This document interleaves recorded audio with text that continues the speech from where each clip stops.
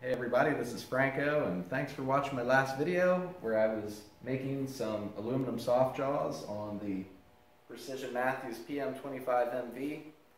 Lots of good comments on that video. There were a few questions, and I think I can answer all those questions by kind of lumping them all up into one category, how I do stuff. So this video is going to try to touch on how I do some of the things that I do. It's not really a how-to video, it's just general information. So, if you recall, the project here is making some aluminum soft jaws, and this is the first operation complete. I used the Centroid CNC control software, and there's a really nice conversational interface in there for programming, and you can do simple things really fast. But 9 times out of 10, when I'm writing programs, I prefer to use Fusion 360 for milling machines, and that's what I did right here. So here's side 1, and you can see the stock defined, and you can see the origin, and this is pretty much what we did.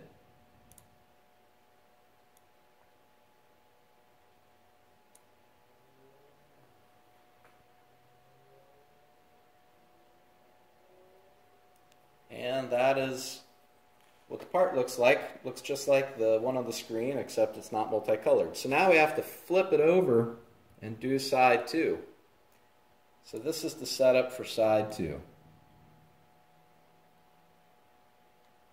And I can never operate the mouse correctly when I'm filming. But here we go. So on side 2, we have to take off the stock and finish the rest of the part. And you can see where my origin point is. It's right here. It's this corner of the finished part. And we're gonna rough face, we're gonna finish face, we're gonna do some chamfering, and then this part's complete. So I post out the code using the post processor that I have on my Dropbox location, which you're all welcome to use if you'd like.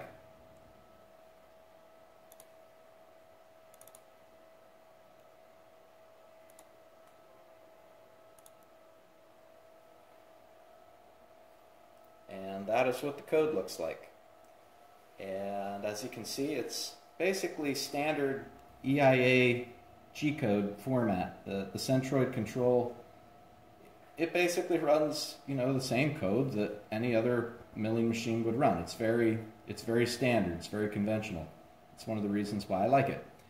So that program is loaded into the Centroid control, and the Centroid CNC12 has a really nice backplotter feature. So you can go and run your code on the screen and get a pretty good idea of what the toolpath is going to do before you actually make chips. I kind of like that. And that's it right there. So it actually is a full CNC program simulator. When it's doing this backplot, it's actually running the program. So if this program was going to alarm out or not run for some reason, this backplotter feature would have told me that. So now that the code is in the control, the next thing that has to happen is I got to teach my WPC. So when I was doing the first side, it was easy. I was basically working off the raw billet. So I could just throw that in the vise. I could, touch off the edge of my raw billet, make my allowance for the, the stock I was leaving to finish the part. It was easy because I could get to the outside corner. But now I'm finishing the part, and I want to, I need a touch off of the finished part, right?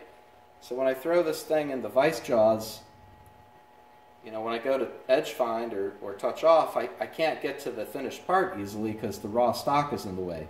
So what do? So what I like to do is use a 1, 2, 3 block. So I'll get a 1, 2, 3 block, and I'll get it set up in my my vise, and I'll adjust my stop to where I want my stop to be. So now I can clamp on that 1, 2, 3 block, and I can touch off of you know, X, Y, and Z, and now I know where the origin point is in that vise. And then naturally I have to make a little bit of an adjustment in the Z-axis to compensate for the you know, the difference in thickness between the 1, 2, 3 block and the finished part. And that is, you know, pretty much the setup. So I'm going to go ahead and you know, do that right now.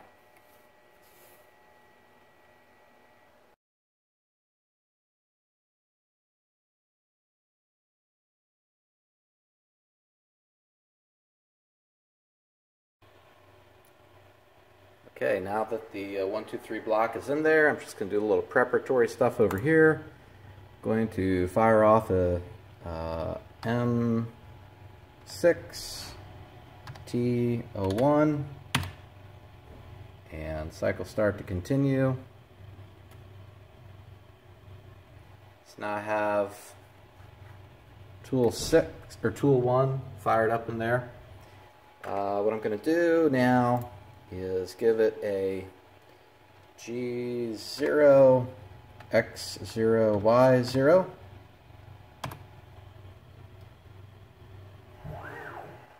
So I just moved my machine, and I am going to give it a move right now to activate the tool 1 offset. I don't really need to do all of this, but it just makes me feel better.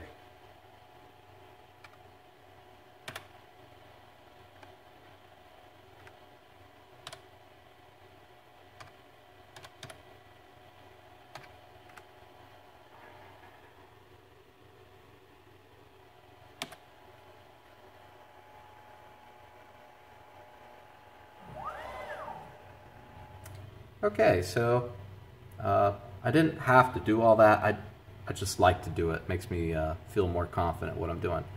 So now it's time to actually touch off Z-axis.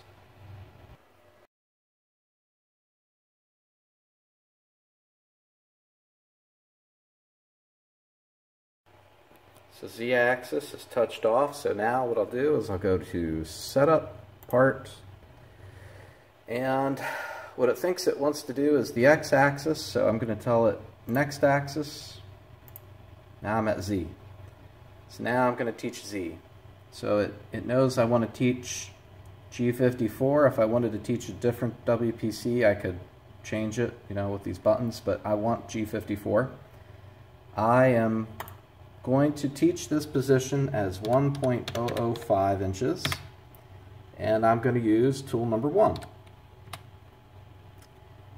And why did I pick 1.005? Because right now I want the 0 to be the top of the parallel. So my 1, 2, 3 block is 1 inch thick, and my shim is 5 thou thick.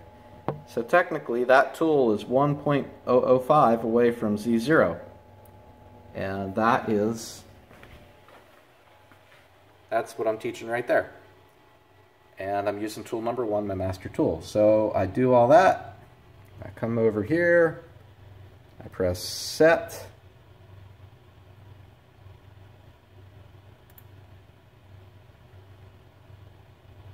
And look at that. Now the display says 1.005.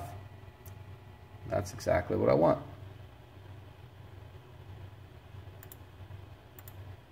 All right, now we're going to do X.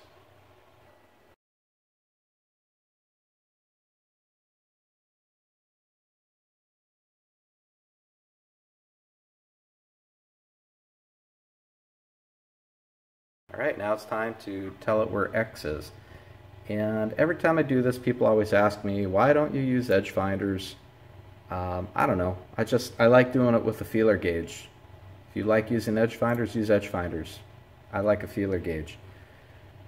So here we are, G54. I'm going to set X. Now this is cool. So it gives you this graphic. You have a couple of different ways to do X. And I want to change it, right? So I'm not finding the center of a slot, so I hit this thing over here. I can say approach from right or approach from left. And that is exactly what I'm doing. So they even show a picture of an edge finder on the left side of the part. My part position is going to be X0, and my edge finder diameter is 260. So why did I put 260 in there? Well, here's why. So this is a 1/4 inch end mill, so that's 250.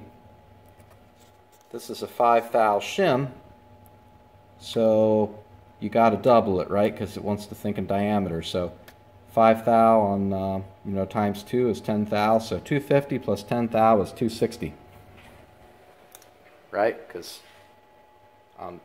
that 5 thou shim was in there.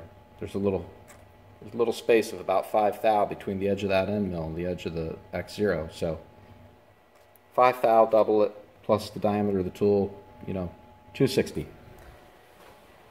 And that's what I put in there. And then I come over here and I say set. And boom, it put in -130. And what that is the center of my tool, the center of my spindle is at -130 from X. So you guys are smart. You can kind of like do all the math and think about all that, what's going on there. And okay, on to Y.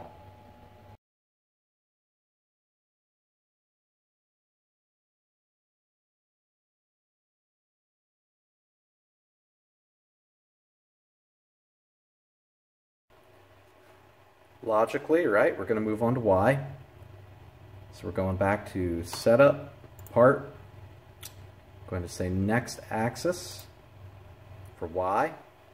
And I'm going to approach from the front. So on the Y-axis, I'm approaching from the front. And you can see the picture, right? Looks just like my part. And the same type of thing here. I'm finding Y0, 260 front, and I come up here, press set, and now Y says -130, which is half of 260. All right, cool. We're almost set up.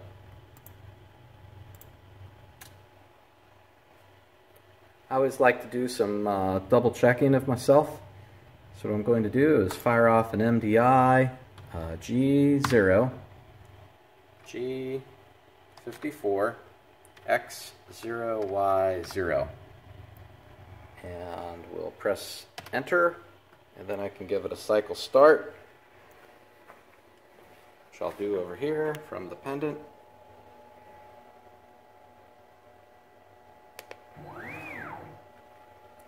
And what that is a sanity check to make sure that we're lined up right, which I would say we are. Now we have to deal with the Z-axis. So let's move on to that step. So I have removed the 1, 2, 3 block because I don't need that anymore. And over here on my drawing, the part that I'm making is 0.55 thick. So what I'm going to do is, first of all, I am going to jog the tool X positive a wee bit.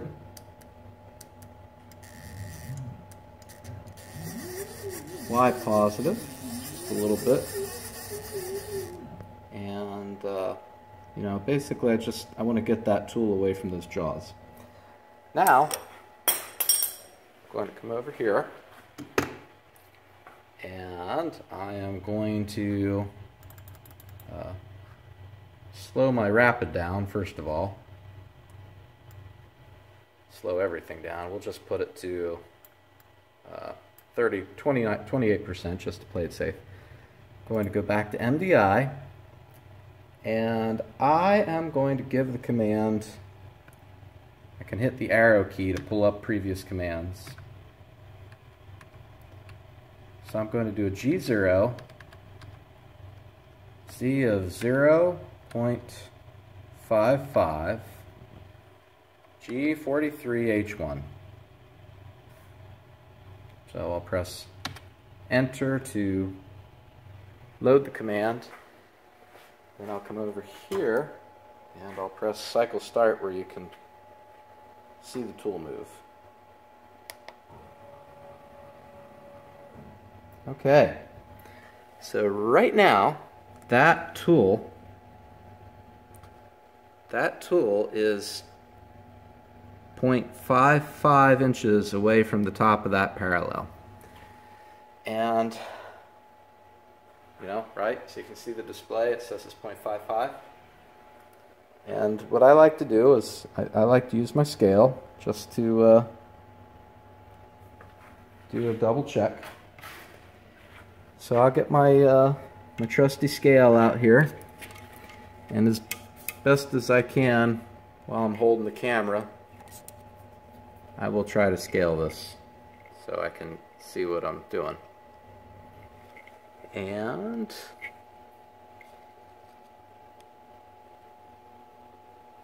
yeah, so I know this is really hard to see, but I'm pretty good.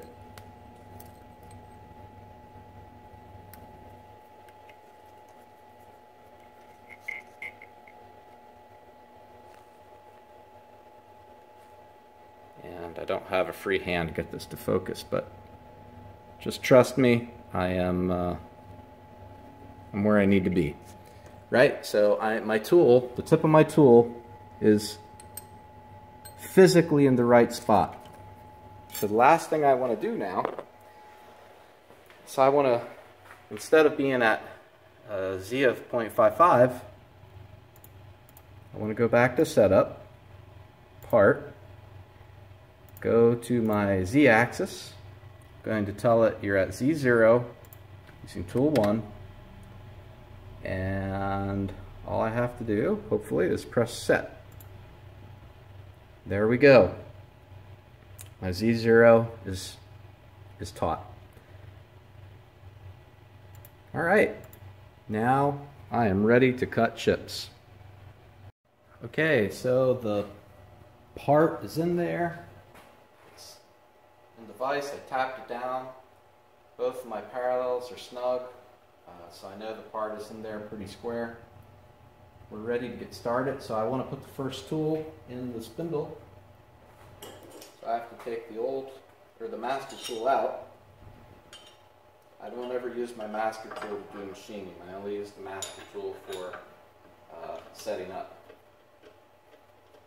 And that's kind of a Centroid thing.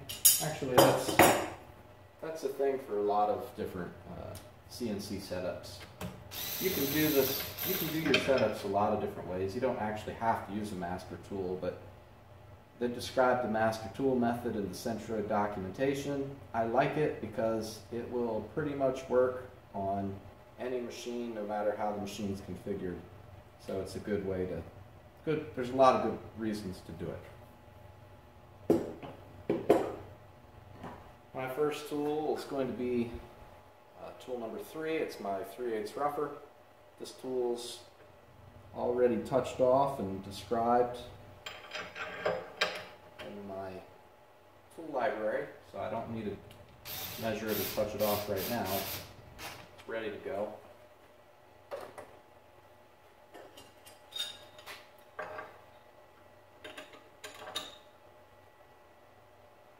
Okay, there it is. Alright, so let's get set up and cut this part. Seeing as I have never run this program before, what I'm going to do is I'm going to use my Centroid pendant in feed rate override mode. So I'm going to use the pendant to actually override the feed rate. And I'm just going to go really slow as I approach the part.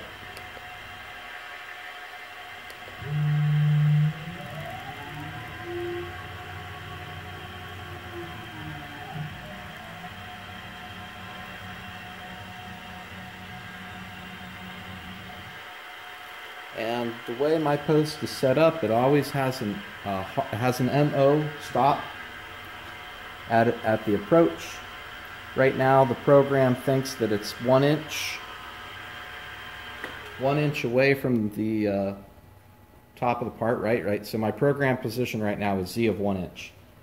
So I always like to just eyeball just to make sure it looks right.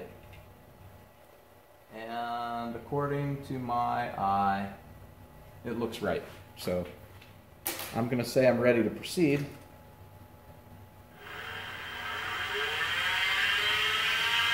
Turn a little air on.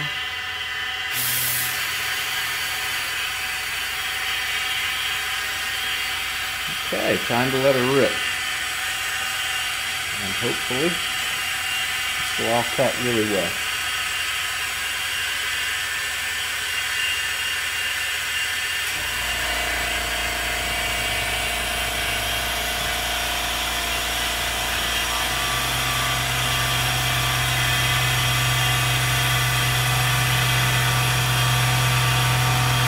Oh yeah. Sounds good. So that's 13 inches a minute. It's cutting great.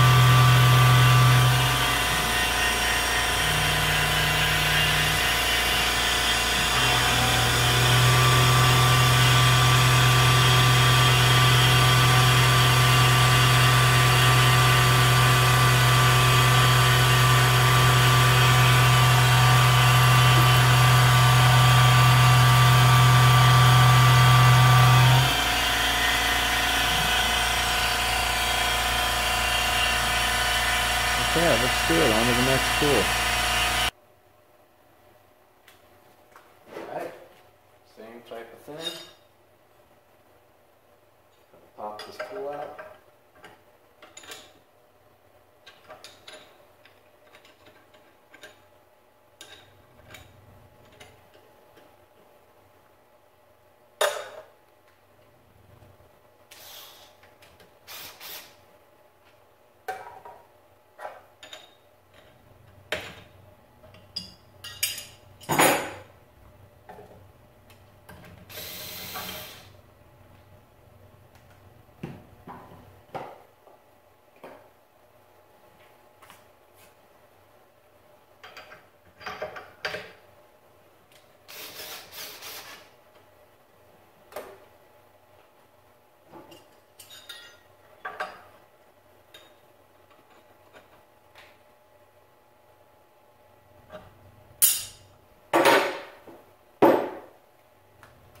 Okay, there we go.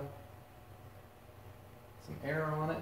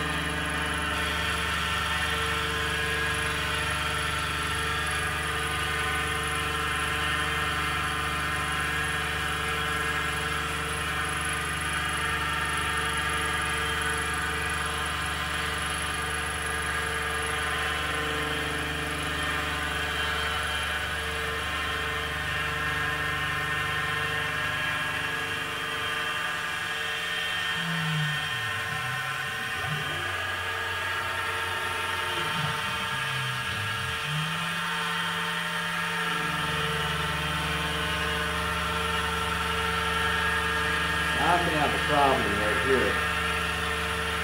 My tool's going to touch that spot. Hopefully it won't be a big problem.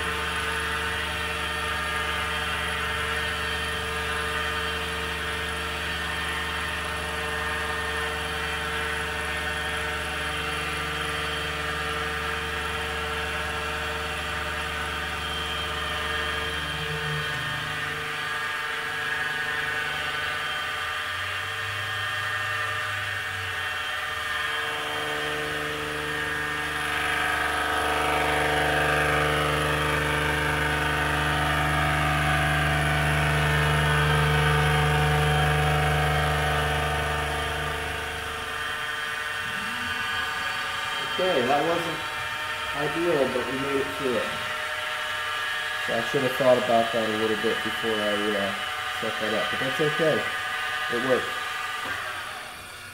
Next tool. Alright, I did not bother showing the tool change because I think you guys get the idea. So now let's check out this chamfer mill.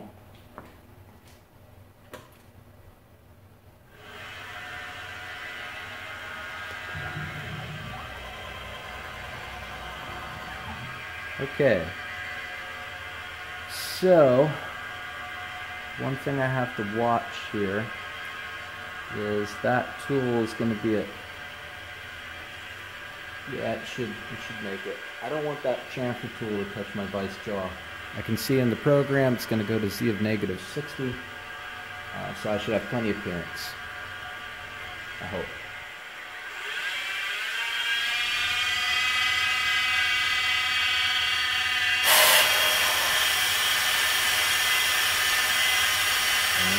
Might as well be safe about it. I'll turn the feed down and watch it approach.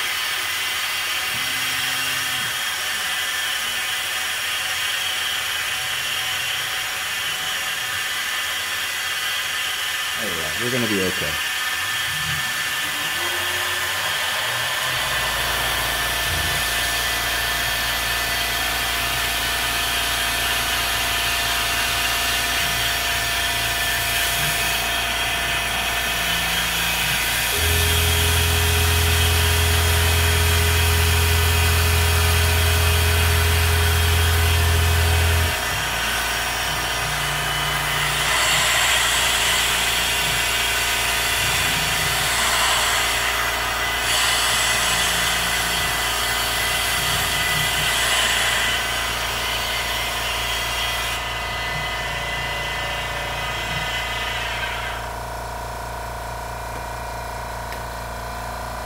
let's check that thing out.